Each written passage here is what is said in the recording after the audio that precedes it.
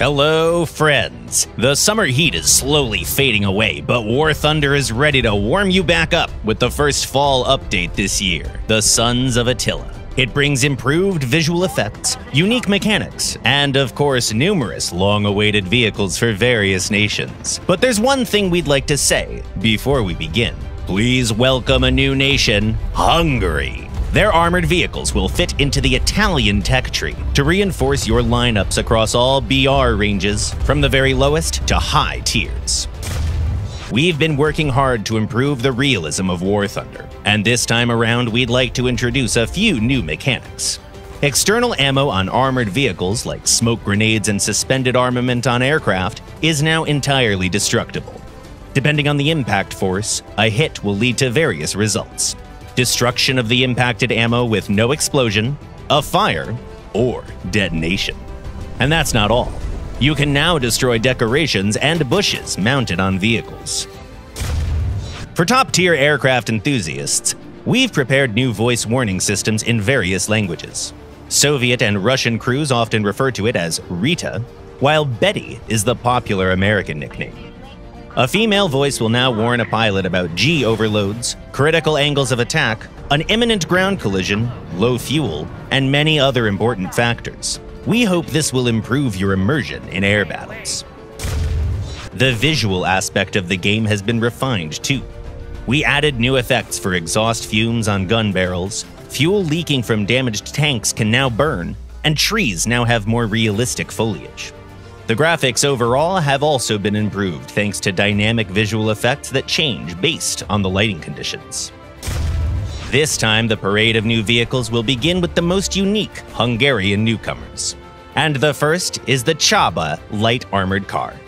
A powerful engine can propel this 6-ton machine to 65 kilometers an hour, both forward and in reverse, while its semi-automatic 20mm anti-tank rifle can destroy targets with APHE rounds. The top of the Hungarian branch can now boast the KF-41 Lynx IFV. This vehicle is armed with a two-plane stabilized 30mm autocannon with APF SDS rounds, as well as a dual ATGM launcher that utilizes the fire and forget spike missiles.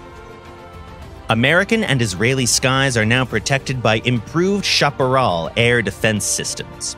They're armed with SAMs based on the Sidewinder missiles. 4 of those are ready to go, and 8 more are waiting for their turn inside the hull. Another hot, and dare we say smoking hot vehicle, is the Soviet flame tank, based on the T-55. It has a flamethrower on the right side of the turret, and the ammo rack next to the driver has been replaced with a tank for the incendiary mixture. And don't worry, it still comes equipped with the standard 100mm cannon, so the firepower has only been improved. We have something new for the pilots too. The legendary Mi-8 helicopters have arrived to War Thunder.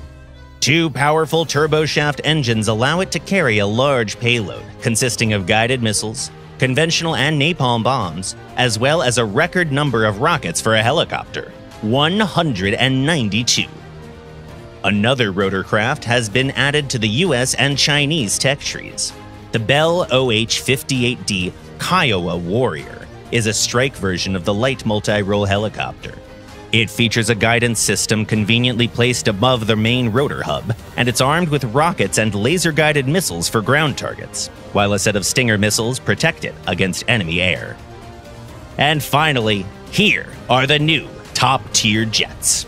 The US Air Force has received a new F-16, Modification C. It has a helmet-mounted display, a more powerful engine, a modern radar, and an impressive choice of suspended armament, including laser-guided munitions. On the other side of the planet, we have the MiG-29 SMT. This new vehicle has a larger fuel capacity, an advanced radar, and cutting-edge weaponry. The latter includes the R-73 and R-27ET air-to-air missiles, as well as air-to-surface TV-guided ordnance.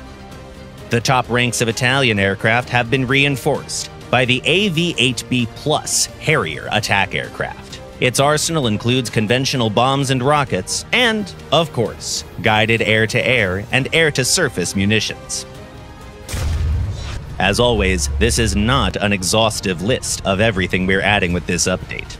War Thunder will now have rank 6 for naval forces, and some existing top battleships and cruisers will move there.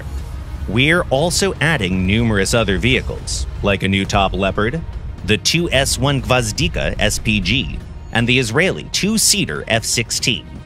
See some of them in the next shooting range this Sunday. As usual, the full changelog is available on our official website. Please subscribe to our channel, enjoy the new vehicles, and don't forget to share your thoughts in the comments.